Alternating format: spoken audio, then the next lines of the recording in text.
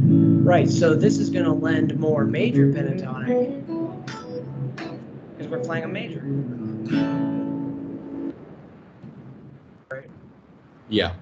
Doesn't mean you can't play minor over that, but generally speaking, yeah, it's major. So that's the pentatonic that goes with it. As I was saying, is once you get better and you understand all 5 of your shapes, you put your pentatonics there, you're fluently moving through congruent phrasing. We've been talking about that. We can keep going with that. You can extend these chords, and that's good that you played it like this, by the way, because this is the Hendrix way, but it's also just very practical. I mean, people play that. It's a great spot to sit with on guitar. You know, generally you're not always going to be playing the full 6-string bar, you know. So having that top half is always good in all of these shapes. We can talk about that too.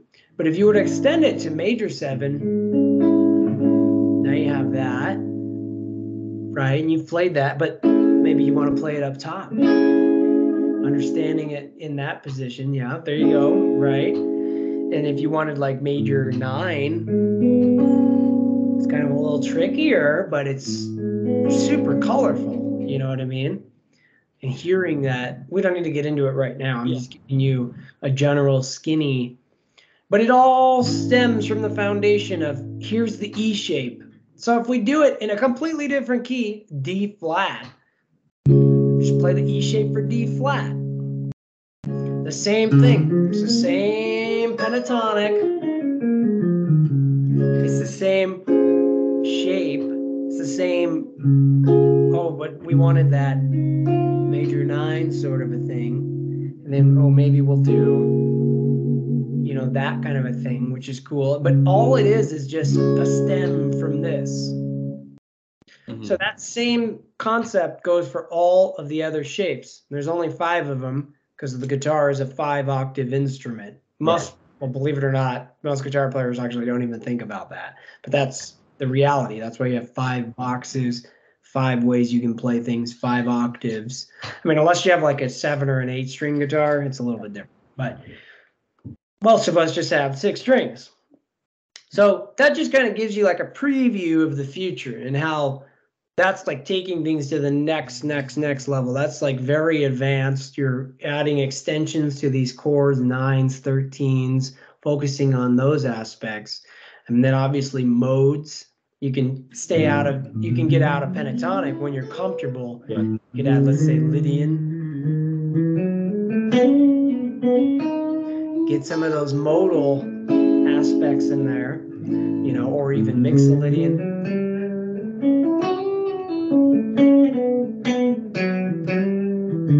So on and so forth. And that's kind of where you're going to head at some point if you're going to reach that kind of advanced sort of thinking, you know.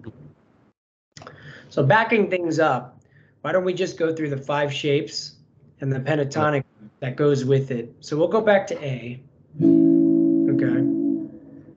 Yeah, so let's play the shapes, and then I want you to play the major pentatonic with it.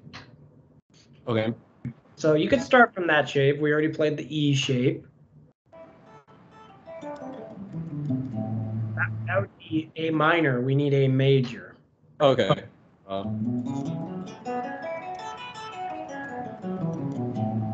Good. And a good practice that I tell everyone, and it's worked for years for everyone, including me, is chord, scale, chord. So what I'll do is I'll go chord, E-shaped A major, scale, we're playing A major pentatonic, and with the chord. This really like ingrains it in your mind, the chord.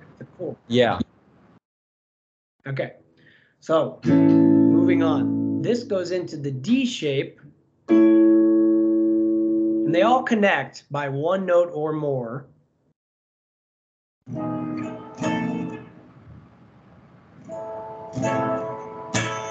Index needs to go down a half step, yeah. Right.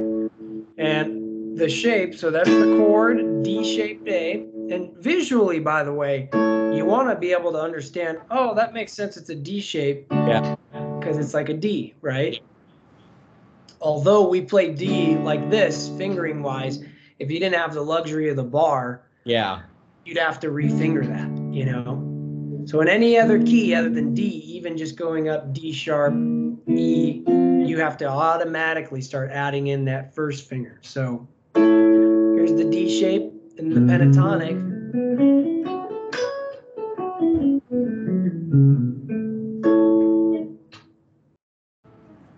What was the shape again for that? For the D? Yeah.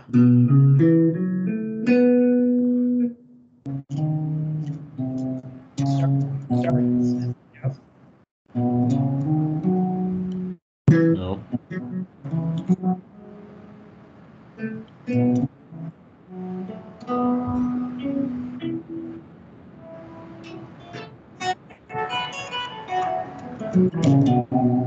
Good. So now do chord, scale, chord in that shape. So, wait.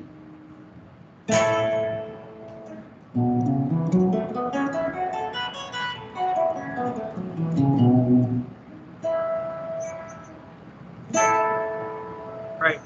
Awesome. So in caged, all right, we just did D, so it starts back over at C. These three connect into the C shape. Close. If you play the D shape, right? That's close. That's, you got to move everything up a string or down a string.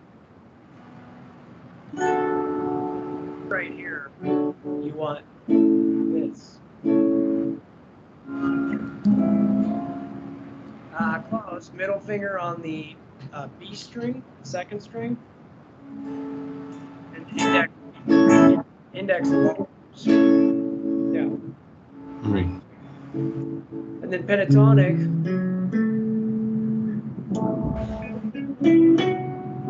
Now you can do a couple things here. You can play it like that. Depends. Some people move their finger. That's fine. You know, whatever is comfortable for you.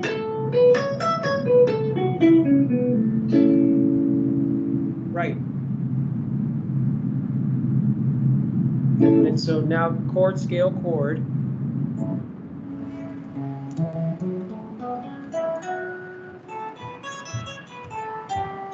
Wait.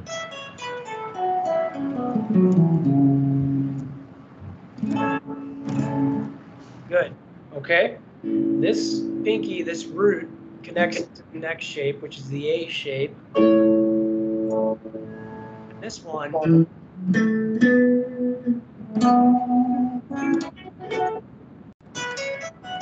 Yeah, you know. Yeah, always end with it because you really want to ingrain it in your mind. Exactly. Yeah. So the last shape is the G shape. We'll take this down an octave though. We'll do it here. Yeah, so you don't even need the middle finger for this. It's just all the way to the B string. Yeah, if you do get the high E, you're adding a sixth, which is not the same thing. Yeah. That'd be an A major six. We're not looking for that right now. We just want the root triad, you know, the triad. So, and the shape is easy. Everybody knows that as the minor pentatonic. But if you're in a major key, you're starting from. Yeah. Right? So again, just to reiterate, it might seem, not that you're looking at it this way, but it may seem like, oh, you know, this is great to know and all, but where is this really going to apply? And it's going to spill over into all your playing, songs you're writing, songs you're playing, songs you're learning, solos, literally everything, because you'll start viewing things within a shape and it just gives you more control. You can map out this fretboard so much easier. And if you don't do it, then, you know, I mean, you could still be great. There's a lot of great guitar players that we know of that never learned the cage system, but I bet you there's limitations to their playing. I Yeah. can guarantee you, I've jammed with some of my heroes, and I always thought, oh, they must know everything, but they don't. A lot of them don't because they never learn these systems. And I've had even a lot of them tell me, man, yeah, I wish I would have learned some of that like you because I'd know my way around the fretboard. They Yeah. may be signature guitar players, which is amazing. They have signature shit, but it doesn't mean that they can navigate the fretboard Yeah. seamlessly and effortlessly, Yeah. So if you can make this part of your practice for the next month or so, just picking a key, doesn't matter, challenge yourself. And you could do this when you warm up. You could say, okay, I'm going to go to B flat, the nearest B flat. Well, technically it's the A shape, but for right now, the G shape. Okay, play the pentatonic after, then connect it. That connects into the E shape. And start memorizing these patterns. That goes to the D shape. And it'll get real familiar. You'll be like, oh, yeah, I get this. Okay, C shape. You want to be able to move relatively quick, the A shape. So it doesn't matter what key you go to, you'll always know based on the shape, Mm-hmm. Good deal. Okay, so we could take this in many directions. I'm trying to remember what else we were doing. We were talking about some blues soloing and whatnot. Phrasing and more like technique stuff like alternative picking and sweeping. Right. Okay. So the blues thing, let's touch on that for a minute. I don't know that it was direct blues. We just had a backing track. Yeah. Kind of playing. Right. Yep. Yeah, we were just trying to be a little more consistent with the phrases, and we were practicing different beats, like taking a simple phrase, but like really going slow with it, So let's try something in A, because we just did the shapes in A. Let's get out of what we did last lesson, because you have that recorded. You can always view that. So let's try. Let's do an A7 vamp. It's just A7, literally. So we're going to use major pentatonic. We're not going to use minor because you're a bit more familiar with that. And I want to test the waters for you. So let's stay in the E shape. It's technically over an A7, but we could still treat it as major pentatonic because an A7 still has the root major third and the fifth of a natural major chord. We're just adding the flat 7. So let's talk about some basic phrases and be congruent here. So let me just think, if I just do like a basic thing. Breath, now respond. Okay. Now let me take that same thing, but do some bends.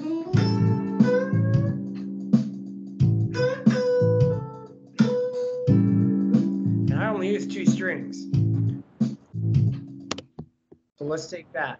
Let's take some common areas that you'll see in these shapes for major pentatonic. So you'll see this a lot. The half step, that works, but for the sake of what this is, let's be more deliberate. It's got to be a whole step.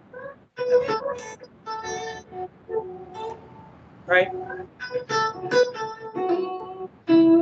We're staying within these guidelines.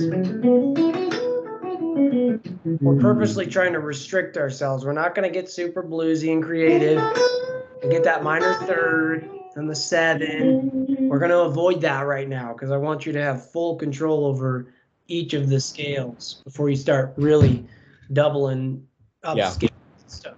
So why don't you find that track? I just typed in A7 vamp, and it's by Guitar Improvisation. It looks like it's like a foreign channel, but it just has a black screen and it says groove, a chord, A7. What's the channel?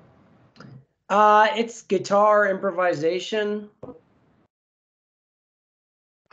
It's got 215,000 views. That's it.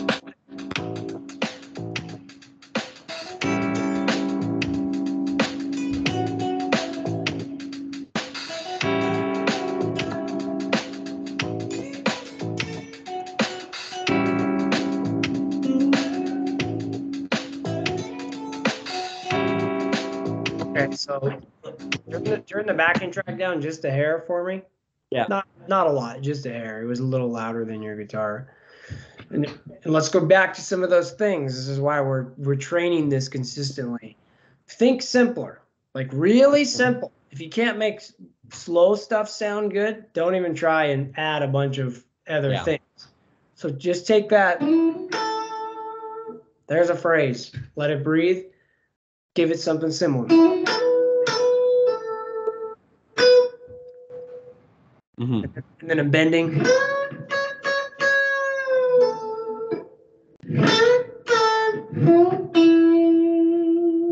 Let's just try those two things for a sec.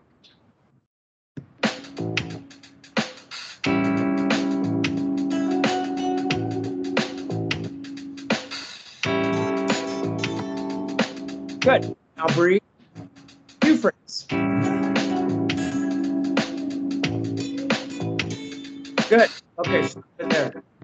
That was perfect with the phrasing. However, this bend, you're going to a major 7. So it's not in pentatonic. Right. If you're going to do it, you got to go step and a half, which is cool, but just know that's where you're going. Yeah. Don't take a guess on it, because then you're going to play a major 7 against that. And that's okay if you really know how to convincingly sell that. So I'm trying to get you to avoid any of those pitfalls. Yeah. So that was great what you just did. If I kind of demonstrate that, you kind of went, and then you went, fine. Now a bend.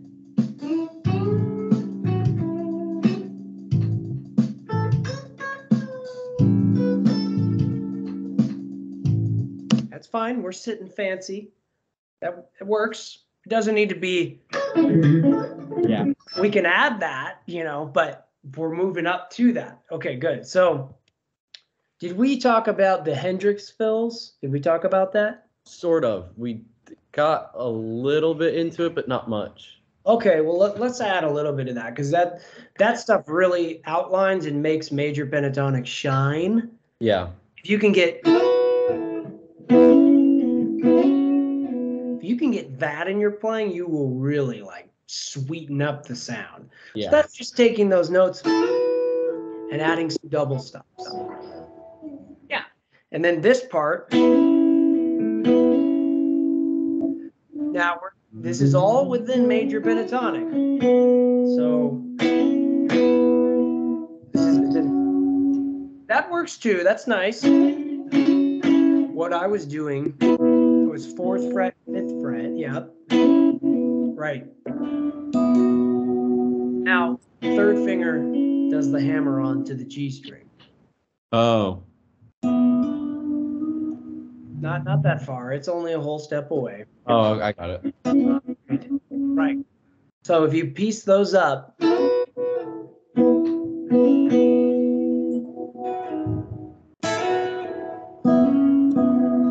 Yes, there you go. Right. You can add that root with your pinky if you want to.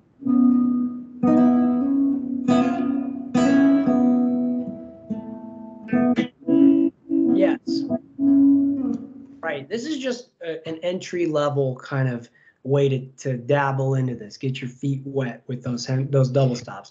Lots of ways you can go about it, and there's a lot you can explore within just one shape. So check it out.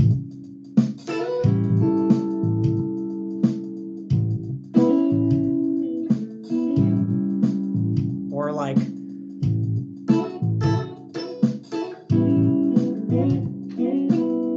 That's just those 2 strings, really, or 3 strings. I could add that same thing.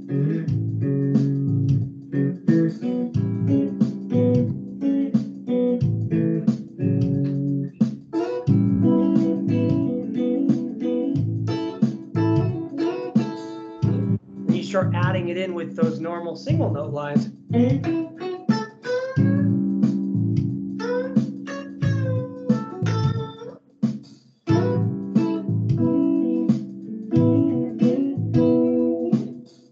That's just major pentatonic. We haven't even gotten dangerous and went with minor pentatonic, which is that blend of mixing.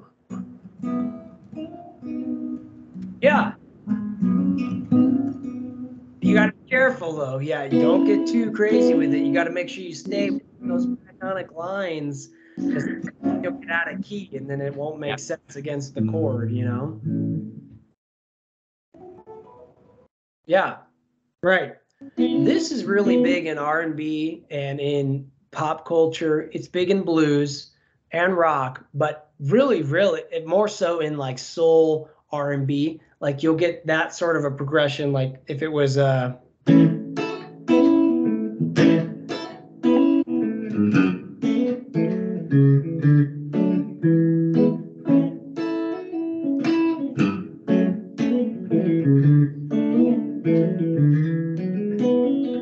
just going with each of the chord shape. That was really stiff, but I'm saying for the sake of what I'm showing you, like that was going, oh.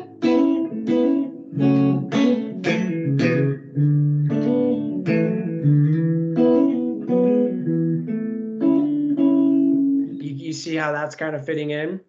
Yeah. So that's probably useful with your band too and session. Yeah. Yeah, it's great. So that those double stop type of things, you can use them in minor as well, but they really enhance and sweeten up the sound when it comes to major and major pentatonic. So if you come across a situation where you're improvising or you're writing in major, consider these because they really make things beautiful. I mean, it doesn't have to be on the high strings either. It could be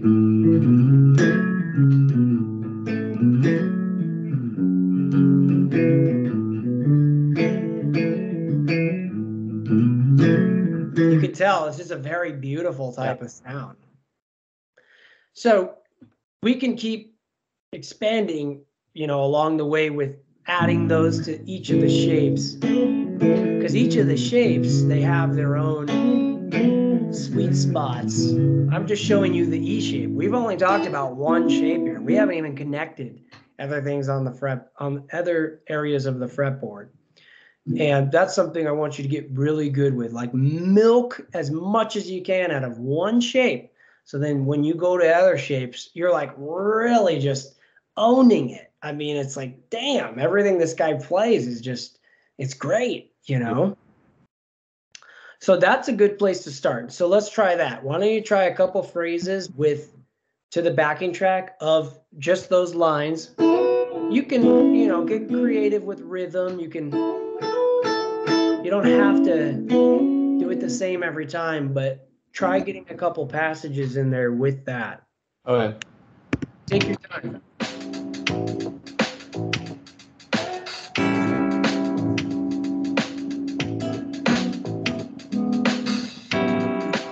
Okay, that was cool.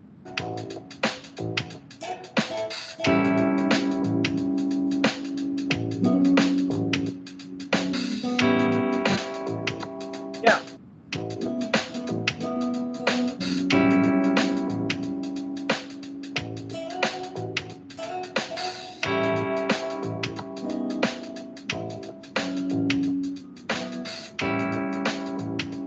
Good. Okay, so let me show you. Let's integrate another shape now. Let's throw in that G shape. Yep. Yep. Same 5 notes being repeated. We're just doing it in this shape. It's the same exact notes, you know? Exactly. It's pentatonic. It's not, nothing's changing except how we visually just play the pattern. That's it. This is literally the same. We could play an A7 here. We could play it there. We could play that. It's the same notes. It's just in a different place. You know what I'm saying? So let's do some of those double stops. And this is this, but up here. Yeah. Right, the G shape is a bit of a cheat shape. Like a lot of people will go there and just hang out there all day because it's easy. So one thing I like to do is that's like an easy kind of, right. You'll get more rhythmically savvy the better you get. Yeah. Don't worry about that too much. Like, you know, me flowing like I am with dynamics and that's just from like really like dig, you know what I mean? Like experience season. You'll get that, but you got to start with. So if I connect a couple of those,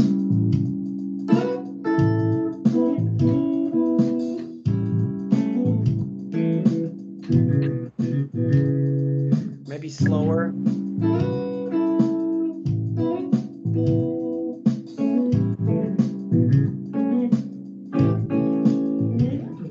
Yeah. Try that. Try connecting. Try going from here to the E shape to the G. Try and see if you can get savvy with that.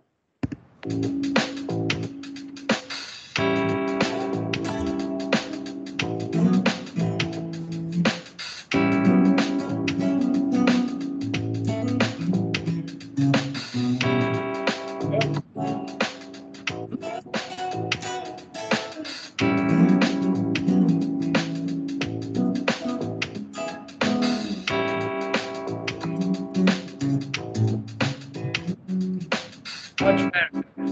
Yeah. Sounded great. That's so much sweeter and more musical than anything we've played. Well, not anything, but that's a way better direction for you to grow from, right?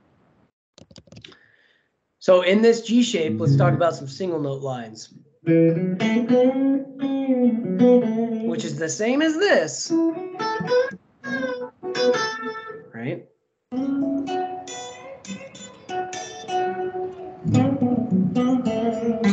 Good. Now on that first thing you did, make sure your thumb is always there when you're bending. Don't lose that because you lose all stability and all strength when you do that. Don't do that. Even if you can, just try to avoid that. Yeah. Now, does that go for bending on any string? Like if I were to bend on the G string, keep it there? Yes. The only time I avoid the thumb is when I got to play like complex chords. Yeah. I need the technique, or if it's, you know, like a sweep, something that's a technical based thing. Maybe it's like fast 3-note per strings. That's fine. But when it comes to bending, this is where all your strength and stability is right here in your wrist. You take that away, and it just sounds like crap. It's like even if you do it in tune, it's like this guy's struggling right now. Whereas if you just simply put that over,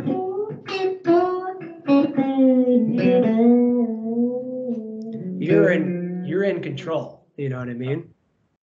Okay, so common places here in the G shape, right? Mm-hmm. Good. Even sorry, let me think here. Let me give you another. You can go high up. And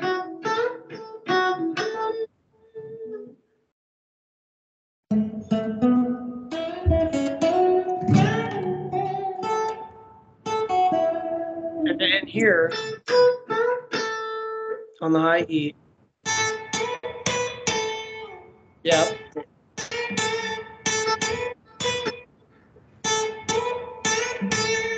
Yeah, see, that's what I want you to work on is like, oh, let me make sure I'm doing this in tune, right? So back to the track.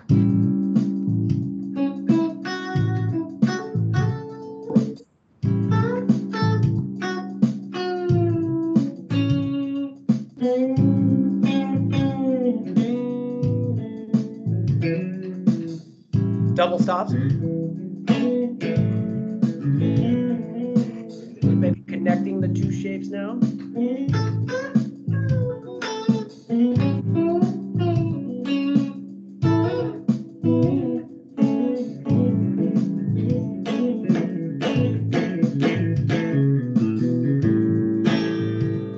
Right, like now it's starting to get kind of juicy. Yeah. double stops mixed with bending, but it just kind of comes from seeing it in a shape, E shape to the G shape, and you're going to work out your licks and find some spots that feel really good to you. Yeah. Wouldn't matter what key we're in because we're viewing it as a chord shape. So if we took the whole thing up to B flat, a half step up, there's the G shape, there's the E. All of this is exactly the same. So like, here's the E shape. It's all the same. Here's the G shape.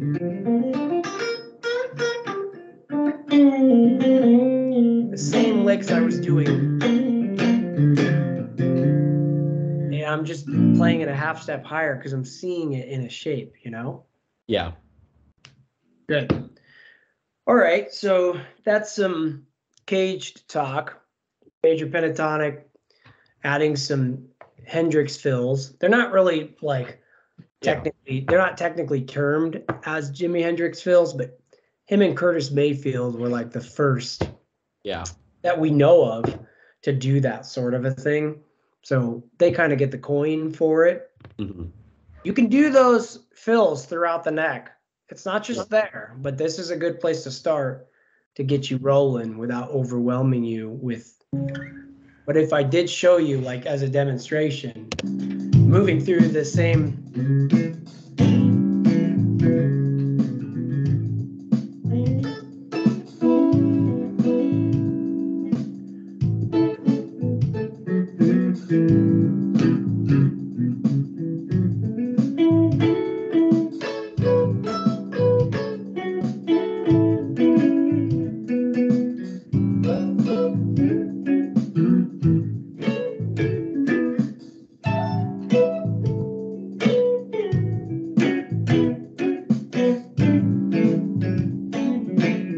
I'm kind of beating a dead horse there, but I'm showing how you could, right? Giving you like the possibilities of what it can be. If you had never known, oh, it's within these cage shapes and it's double stops, Hendrix fills. If you just saw someone playing that, you might not, you might think differently, like, oh, that looks, man, that might be kind of hard to get, or what's going on there. But now that you know kind of like what built that, it's not so complex. It's like, well, okay, right. All right, so let's move on to some technique then. So we had talked about alternate picking, right? Yep. Okay, so what did we do with that? Were we working with the metronome, or how were we doing that? You gave me like a pattern to play, and no metronome, I don't think. And what was that pattern that I gave you? I think one of them was doing minor pentatonic in fifth, so like.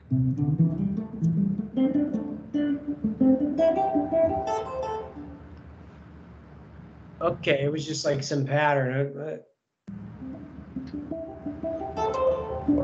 Was it that? Yeah. Okay, yeah, so that's not going in fifths. That's just up the scale and then going back. That was just like a basic idea conceptually, but focusing more on this hand, alternate down, up, down, up, down, up. You can take that, you can go up any scale and connect and go down the next shape, so on and so forth, and you're actually killing multiple birds with one stone. You're memorizing your scale patterns and you're building your picking technique.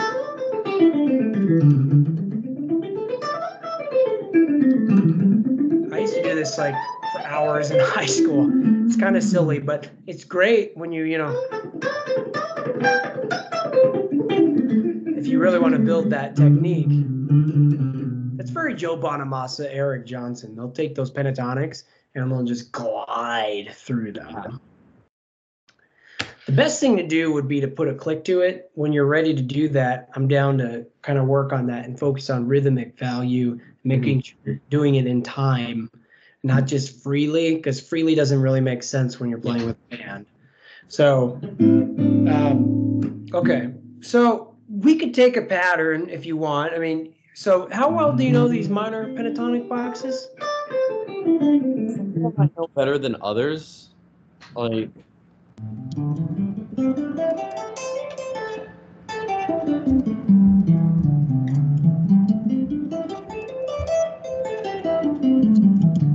and then the rest is like they're fuzzy to me.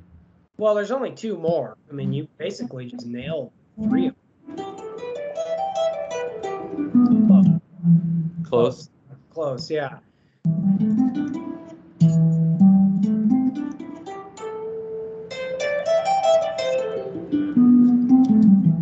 Then I don't know the last one. Okay, so it would be, well,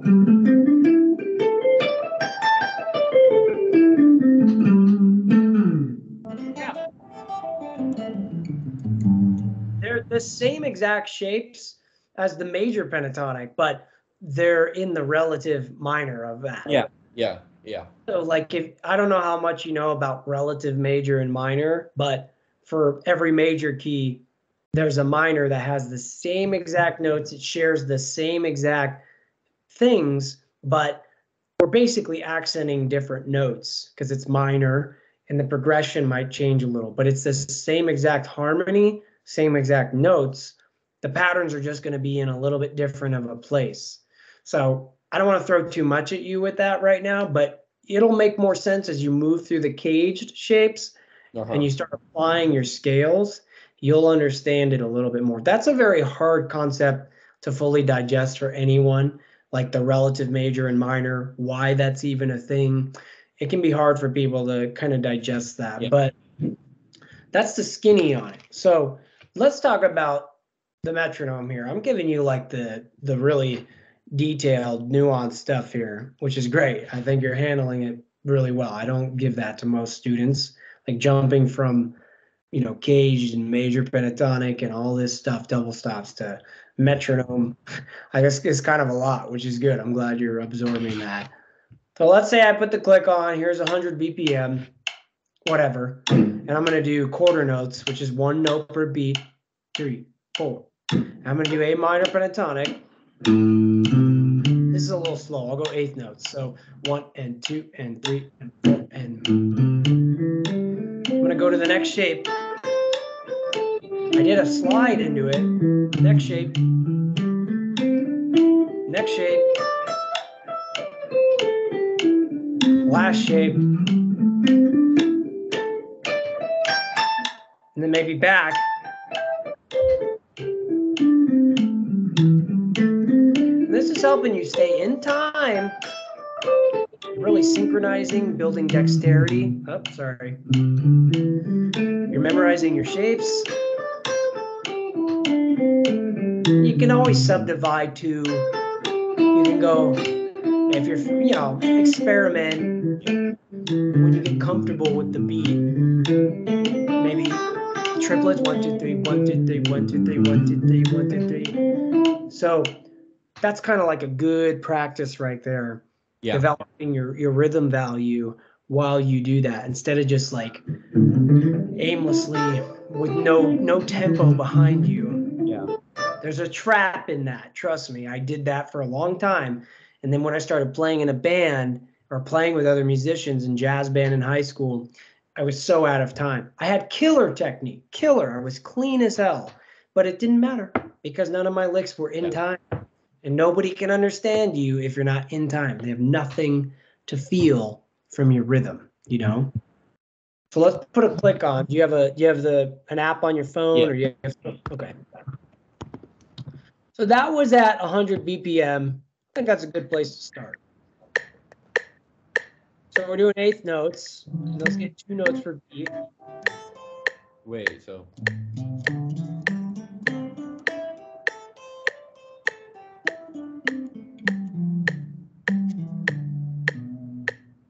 Close.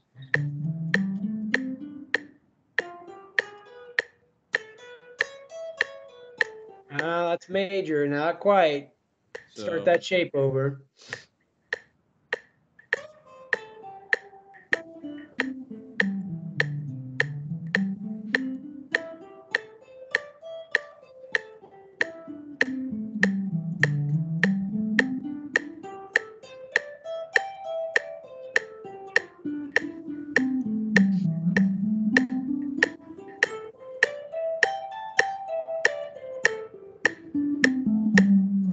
Excellent. I like how when you messed up or you played a wrong note, you kind of keep going. Yeah. That's good. Keep that pulse and the rhythm going. If you it's weird to say, but I really feel like anyone, you can develop bad habits. You could develop like a jarring habit where you stop, start, stop, start. I did that and it's not good. If you stay more like what you did, just play through it, let the rhythm roll. You're gonna be a lot smoother with your rhythm and your playing. So let's try the same thing, but can you do it in triplets? Yeah, I could try. Okay.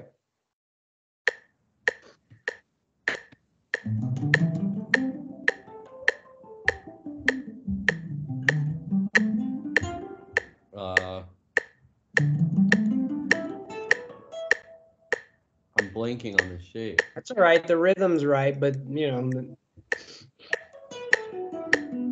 I got it.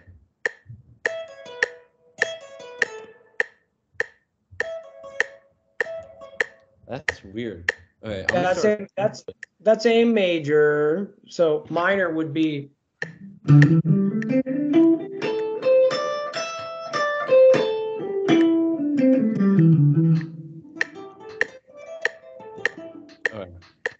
I'm gonna start over. You could, yeah, sure.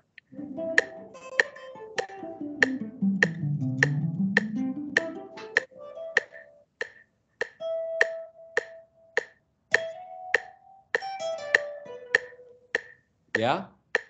Close.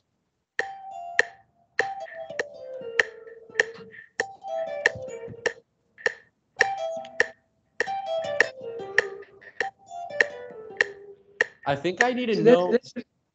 yeah, I need to be more familiar with the shapes. that's what I was going to say. Yeah, it's a little bit more familiar. That's pretty good though. I think you're doing really well. You're only like a step away from killing it and just focusing strictly on like the technique of it, because that's really what the objective of this is. The prime objective. The best thing to do is to put the chord shapes with it. But it's a lot to give you because we just did major. The best thing to do is go E shape. And then D shape. And see it as a chord shape, C shape. Just like major pentatonic, do the same thing for minor. It's a lot. I'm giving you a lot. That's what I said earlier. This is why I was like, I don't want to give you too much with this, but it is the best way to probably go about it. So even though I'm going through these, I still see that as an underlying E shape. I'm still saying to myself, that's E, this is D. You can even stop and play that chord. You know, this is C shape.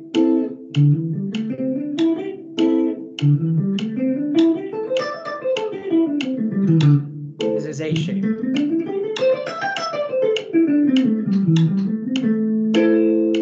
So let's try this. Don't worry about the shapes right now. What I want to see, I want to have you change up the rhythm values. Okay. Maybe start with like eighth notes, 1 and 2 and 3, and go to triplets, 1 2 3 1 2 3 1 2 3 1 2 3. Back to eighth notes, triplets. Try it within the same tempo and see if it's something that comes easier to you, because that's more like what soloing is. You're adding different rhythmic subdivisions as opposed to like a linear, this is all eighth notes, this is all triplets, you know. You don't have to do all 5 shapes, just do what you're comfortable with and focus more on the rhythm. Mm-hmm.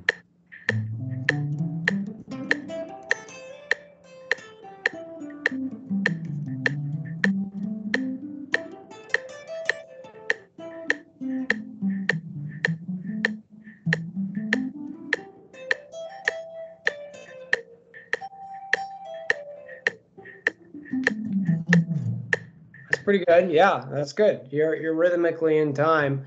There's still room for getting even more comfortable with the beat, not waiting for a downbeat to start again. You know what I mean? You'll get there. You just got to spend more time with the click.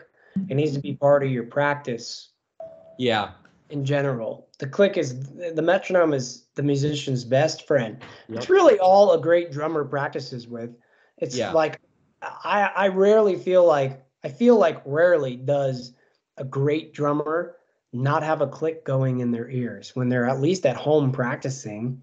You know, they always have that. It's all about being in time and and manipulating the beat. Should be the same thing with any guitar player, even if it was, you know, it could be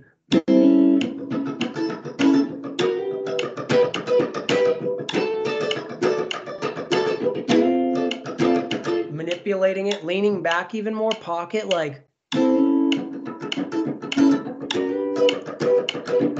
really behind the beat. Maybe on top of the beat now. So that feels a little different. And then maybe ahead.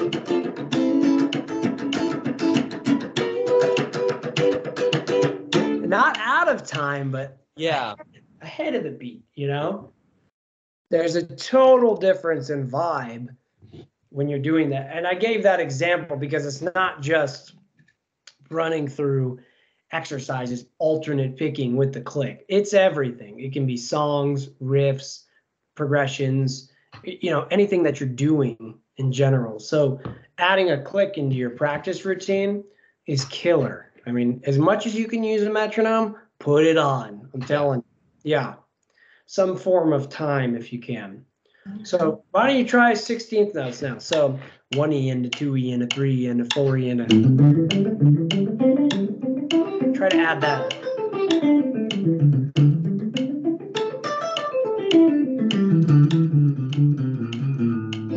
Try that. Try some 16th notes.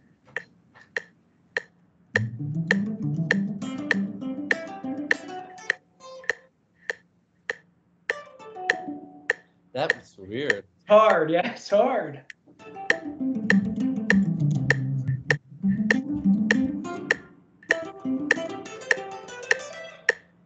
It doesn't have to be that specific pattern. You're just getting fluidity with 16th notes. Yeah.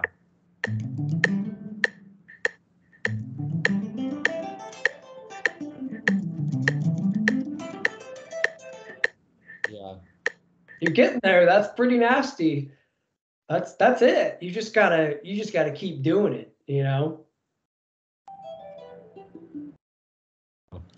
If you spend just a few days doing that for like 10 minutes, you'll get some razor chops.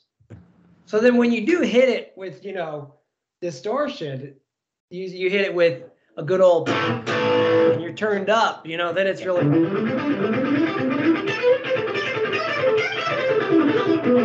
it gets pretty nasty. Yeah. You know, people are noticing and you're in time. So it's like really cutting through. Everybody's feeling it and they're like, damn.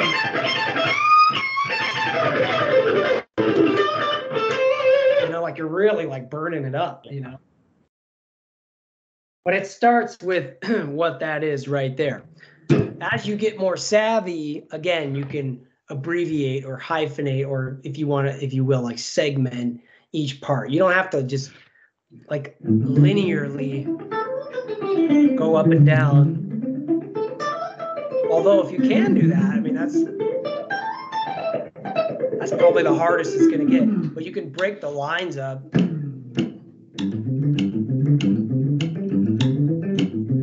Play with the beat. Get on those ands. Everything's much more comfortable on the and.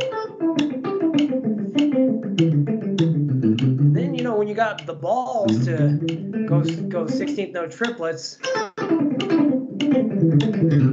you know, you'll get to that point. And that's when it's like, whoa, like way over the top, you know? Yeah, and it's in time, but you're building up to that with these values. Exactly.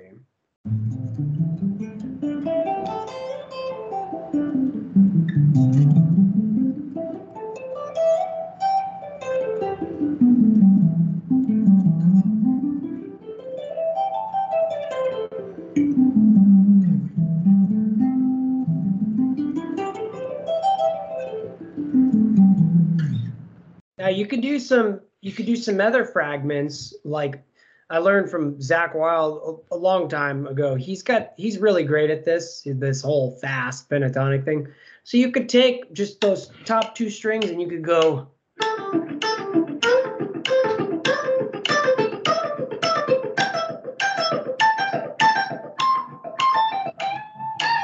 You could really like. See, I messed that up.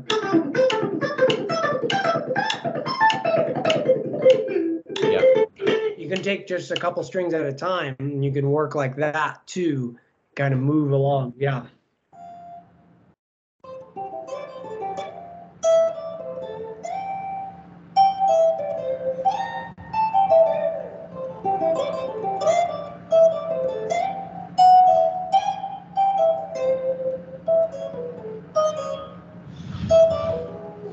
It's weird. You'll get it. You'll get it. This is going to help you out tremendously. Yeah. Not just for technique, but memorizing some of your boxes and whatnot. Yeah. Good. Well, I mean, that's a lot we covered in this lesson, so I don't want to give you